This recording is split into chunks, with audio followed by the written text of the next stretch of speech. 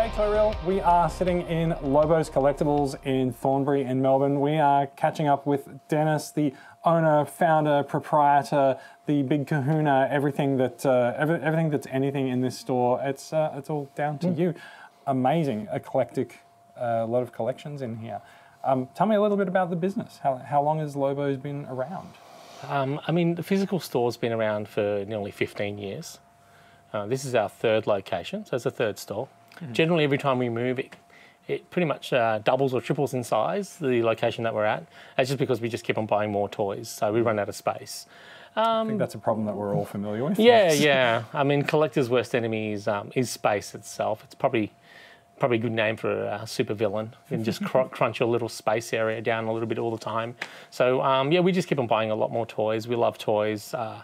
More than you can imagine, and we might be into another location in the distant future. But for now, we're having a lot of fun here, and it's been a long passion of mine.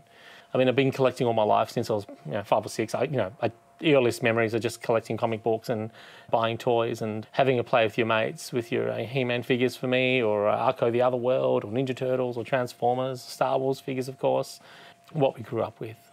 It's an amazing amount of toys and collectibles in here, all arranged with love. It sort of feels like there's half of it is a show off of it and a bit of a flex on things that you have that are on display, but they are mostly for sale anyway. Everything in the store is for sale, pretty much, except for some pieces that make up the furniture or hung on the wall. But every single toy in here is for sale. It does have that museum feel. Like, we do get people coming in sometimes and like, oh, is there an entry fee? Or I'm like, no, just come in. And a lot of people are like, oh, it's amazing you've got so many toys in here. I'm like, amazing or stupid? I said, I don't know which one's relevant. Look, it's like, I enjoy all genres of toys. It could be Jurassic Park, it could be My Little Pony, it could be Disney princesses, it could be Barbie. We spend just as much time doing a Barbie cabinet display as we do with Star Wars. And to be honest, we probably enjoy doing the Barbie one a little bit more because it's something we don't do so often. We tend to make sure that we theme everything in groups. So you don't have to go looking around the store for Star Wars items. If you're into Simpsons, we have an entire Simpsons cabinet and everything should be in that location. And we do alternate our cabinets. So sometimes we'll pack up an entire cabinet. Let's say that could be Jurassic Park. We'll pack it all up and we will do something else. It could be Silverhawks, it could be Dukes of Hazzard, it could be A-Team, and we'll try and theme the entire cabinet. I personally do like having a large enough collection where you can do an entire cabinet or 1 or 2 shelves of that particular toy line. I like to see the beauty of that whole colour splash. And every toy line does have its colours. If you've got Ninja Turtles, you've got black and green. You've got Simpsons, it's that gold and red and a little bit of black. So if you showed me 3 shades of colour, I could tell you that's from that toy line. And that's for that toy line. So every shade of colour has a particular toy line that you can relate it to. To my earliest memories, remember we used to get those toy catalogues and it could just be Batman, 1989 Kenner for me. And I'd have a look open up the catalogue and there'd be every single piece from that toy line. And that particular toy line is generally black and gold, the Batman symbol. And I'd be like, oh my goodness, look at that display. I wish I had that as a kid. So today, I can actually do that. So that was one of my great loves back in the past. And I'm like, look, it's just displayed amazingly. And as kids, we knew we were never going to get all that stuff. We got one item and we were super happy with that. But now that whole marketing part was fantastic for me. We really do put a lot of time into putting all of our toys on display. Like, every single piece is put with meticulous manner. We will have a look at them and go, oh, that's not right. Let's move that car a bit higher up. Let's elevate this one. So we do stage all of our toys because we have such a love for them.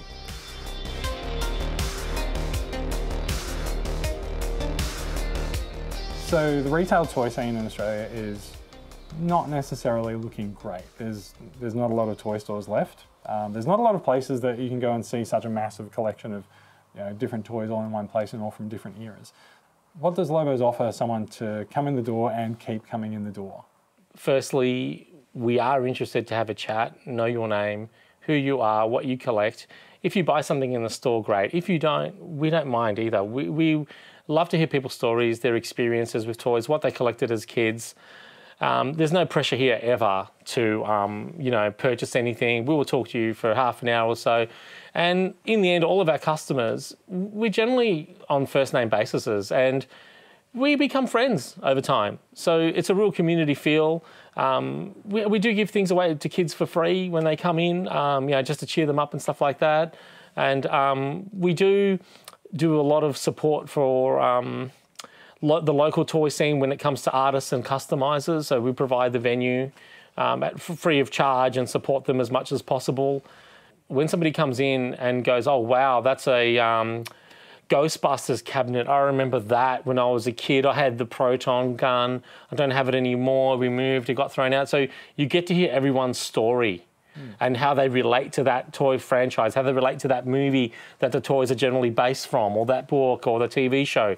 So the stories that you get from a display are amazing. And I suppose I've become addicted a little bit to hearing people's stories, and when they're telling you those stories from their childhood, you really have this positive energy. I am a good story succubus. I want to drag every single great story out of you because it makes me feel great and I have a great discussion with somebody. So that's one of the important things for me. I don't think I'm going to be very successful in getting an answer to this question because you've said several times that you love everything. Yeah. If you had to pick your favourite toy line... I'm already shaking my head. I know. I'm already shaking my head. There's marvellous bits and pieces with every toy line. And it's really, when I think of a toy line, I think about the people that I've met in relation to that toy line and the stories that they've told me. And they're all wonderful because they're stories from your childhood. You have that little pocket of time for about 10 years where you're truly a child. You don't have to worry about what to cook, what to clean. Your parents are doing everything for you. All you've got to worry about is playing with your toys, make sure you don't lose the weapons, put them all back together, or play with your mates. It's a wonderful period of time. I probably haven't left that period too much. I always want to try and keep back to that moment because I understand what an important moment it is. But there probably wouldn't be a particular toy that I could pick from another because I really appreciate all of them. It'd be very hard for me. I wouldn't have this range. If you don't love it all, you just wouldn't be able to do it. Impossible. But you have created your own toys where there wasn't a toy line for particular properties that you liked.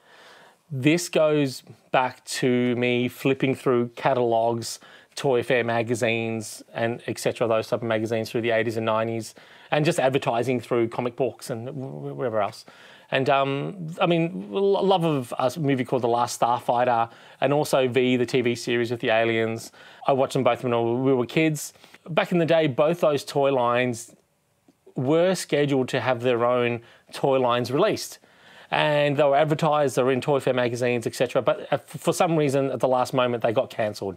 So those toy lines never got to see the light of day. We did get to see pictures and photographs of them. And after doing this for nearly 15 years and about 13 years in, I thought to myself, what have I sort of left behind? And I thought to myself, why can't we actually make some? And there was a couple of toy lines that I was a big fan of that the toy lines never got released.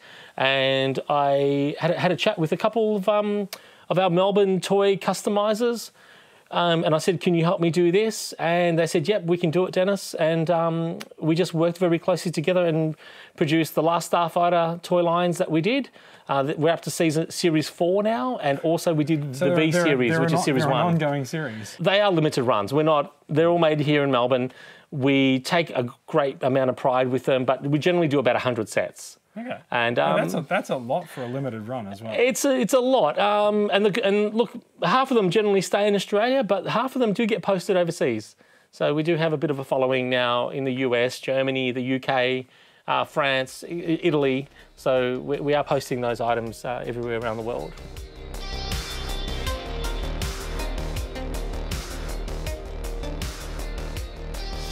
We do host events through a lovely gentleman by the name of Chipta, and This Is Not a Toy Scene. They have local and interstate artists that will be given a brief. We ran the Land Speeder project probably nearly a year or so ago, and that was a huge success where everybody got to make their own land speeder in their own vision, and we hosted that event here.